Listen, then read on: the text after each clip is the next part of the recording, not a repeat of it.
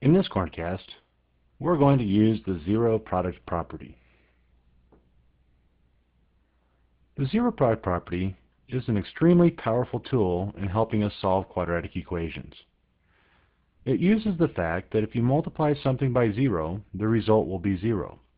For example, if we let a equal 0, we know that 0 times b is going to give us 0.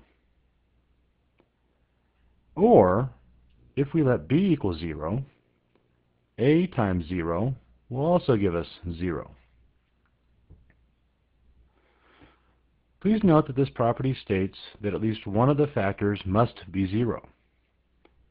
It is also possible for all the factors to be 0. 0 times 0 is 0.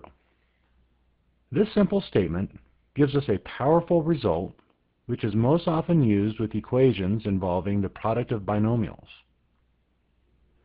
Let's take a look at an example. In example 1, we're going to solve the following equation for x. Now, if you recall from the zero product property, we know that at least one of these factors must equal 0 in order for this product to equal 0. So in order to use the zero product property, a couple of conditions need to be met. For example, is the equation equal to 0? And this equation is equal to 0, so that condition is met. The second thing we need to consider is that is there a product in this equation? And sure enough, there's a product in between the two factors. So now that those conditions have been met, we now can use the zero product property to solve this equation for x. Now again, these factors must equal 0 in order for this to be a true statement. Now if you think to yourself, what could I substitute in for x in order to get a 0 for this factor? Well, you're thinking to yourself, probably negative 5. Negative 5 plus 5 is 0. 0 times whatever is going to give us 0. Now let's take a look at this algebraically. What we want to do is we want to set this factor equal to 0. By setting this factor equal to 0, we can now use our algebraic skills to solve for x. By subtracting 5 from both sides, we will get x is equal to negative 5. And this is what we thought this should be in order to make this factor 0. Well, if we substitute negative 5 in for this factor right here, so negative 5 plus 5 is 0. Negative 5 minus 2 is negative 7. Does that equal 0? Well, 0 times negative 7 is 0. And indeed, we get a true statement. Now let's bring our attention to the second factor. If we substitute a 2 into this part of the factor, 2 minus 2 is going to give us 0, which would make this factor 0, which would give us our true statement. Well, again, let's look at this algebraically. Setting the factor equal to 0, solving for x, add 2 to both sides, and we're left with x is equal to 2, which is what we thought it should be. And again, substituting this value into our equation, so 2 plus 5 is 7, 2 minus 2 is 0, and does that product equal 0? Well, sure enough, 7 times 0 is 0, and again we get a true statement. So the zero product property is a useful tool for solving equations when the equation is equal to 0 and we have a product. In example 2, we're going to solve the following equation for x, and again we're going to use the zero product property. Now again, we have to meet the criteria of the zero product property. It has to be equal to 0, which this equation is, and we have to have a product. Well, if you notice on the left-hand side of this equation, there is no product. So in order to get a product, we have to factor the left-hand side of this equation. I notice that both terms share an x, so I'm going to go ahead and factor out a greatest common term, x. When I factor an x out of x squared, I'm left with x. And when I factor an x out of negative 4x, I'm left with negative 4.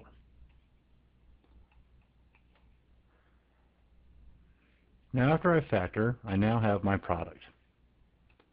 And now I can use the zero product property.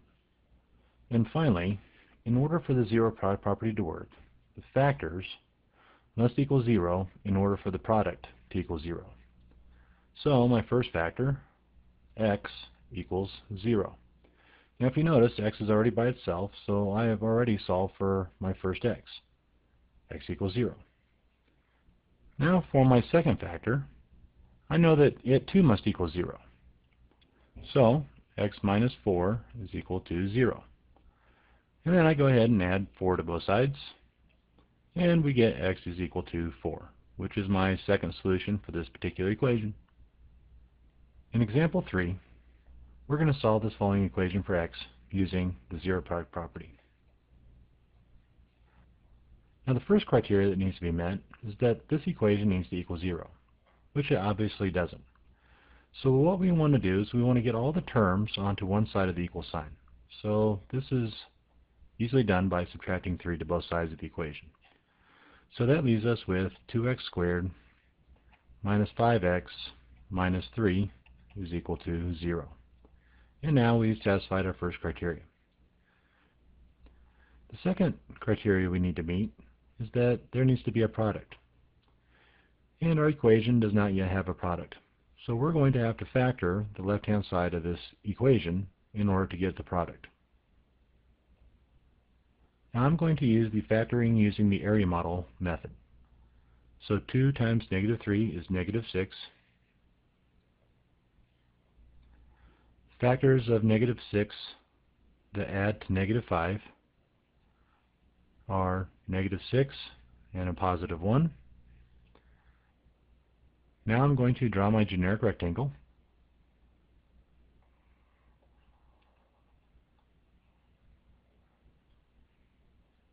My first term, which is a 2x squared. My last term, which is a negative 3. Negative 5x can be rewritten as negative 6x plus 1x. The greatest common term that factors out of my bottom row is a negative 3. The greatest common term that factors out of my top row is an x. The greatest common term that factors out of my left column is a 2x. And the greatest common term that factors out of my right column is a positive 1. So 2x squared minus 5x minus 3 factors into 2x plus 1 times x minus 3. And again, that's equal to 0. I now have successfully completed my second requirement. So now I can use the zero product property to solve this equation. Now, to use the zero product property to solve. So, setting my first factor equal to 0, so 2x plus 1 is equal to 0. To solve for x, I'm going to subtract 1, which gives me 2x is equal to negative 1. And now to divide both sides by 2. So, x is equal to negative 1/2. And there's one solution for this quadratic equation. Finally, setting my last factor equal to 0. So, x minus 3 is equal to 0. So now in order to solve for x, I'm going to add 3 to both sides. And my other solution for this particular equation is going to be x is equal to 3. So the solutions for this particular quadratic equation are x equals negative 1/2 or x equals 3. And again, those are the values that if I plug into these factors right here are going to result in a 0 times some quantity, which it has to equal 0 in order for the zero product property to work. Now that we have demonstrated how the zero product property can help us solve quadratic equations, let us bring our attention to the graphs. The zero product property can also be used to find where the quadratic crosses the x-axis. We call these points the x-intercepts. In other words, the zero product property is really a 2-for-1. Not only does it help us solve for x, but it also helps us find the x-intercepts, and that's pretty cool. Now let's take a look at an example of this. In example 4, we're going to find the x-intercepts for this following equation. Now one of the things that you really have to remember about the x-intercepts is that the y value always has to equal 0. So what we're going to do in this particular equation, and this is one of the nice things about algebra, is that we're going to let y equal 0.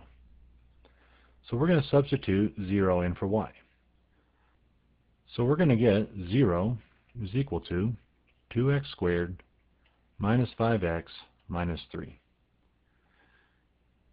Now if you notice, this is the exact same equation that we had in example 3. So if you remember, 2x squared minus 5x minus 3 factors into 2x plus 1 times x minus 3. And when we solve for x in example 3, we got x is equal to negative 1/2, or x is equal to 3. Now this is the nice thing about the zero product property. Like I said before, this is a 2 for 1. Not only did it enable us to solve for x, but since we let y equal 0, we also found the x-intercept. So our x value of negative 1/2 and our y is 0. So our ordered pair for our first x-intercept is going to be negative 1/2, comma 0. Now our second ordered pair for our x-intercept is going to be 3, 0. And so those are the values for my x-intercepts for this particular equation.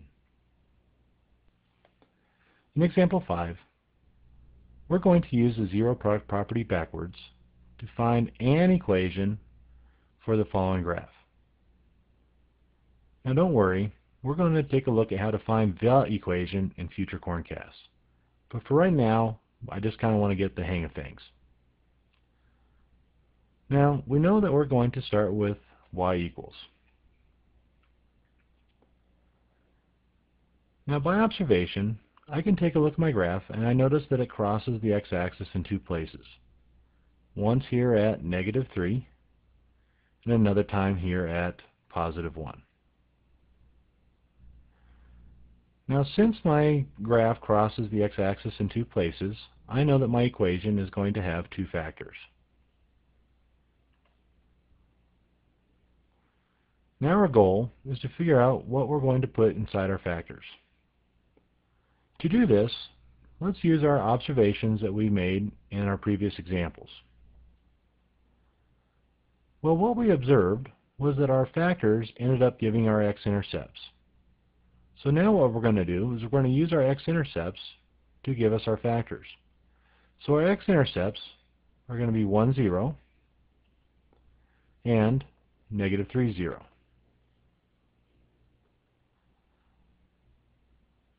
Hopefully, one of the things that you observed was that in order to find the solution or the x-intercept, we just merely needed to change the sign for our factors.